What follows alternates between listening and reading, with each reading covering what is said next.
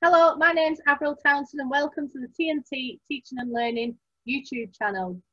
In this video, I'm going to talk to you about the use of mini whiteboards when questioning students in lesson.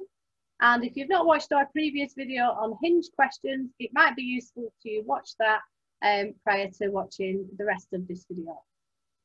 So as I mentioned, mini whiteboards are absolutely fantastic for using for Hinge questions. You get instant feedback from every child. You're able to see everybody's answer all in one go.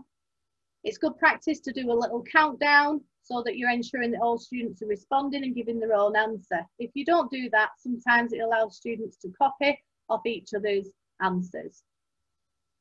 A lot of students are more willing to give answers if their answer is on a whiteboard because not other students can see their answers, particularly if all students are encouraged to space the front while you're conducting this exercise.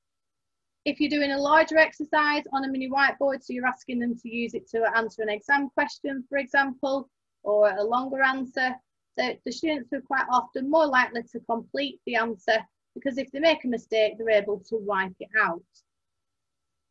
It allows students to practice their answer and they can do drafts as well. And in mathematics or in science, in experiments, if they're doing a method, they can rearrange the order of the steps in that process. So if you've liked this video, please click the like button, and for updates on future videos, please subscribe by clicking below. Thank you.